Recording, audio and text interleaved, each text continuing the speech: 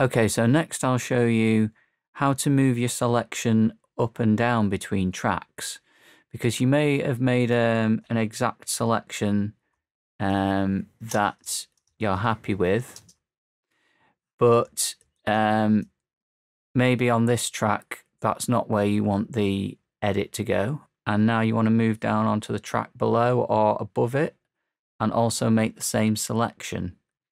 So without losing that exact selection that I've got there, I can just simply move the selection up and down with the P and the semicolon keys. So they are actually, the P is on the top row of the keyboard and the semicolon is just below that.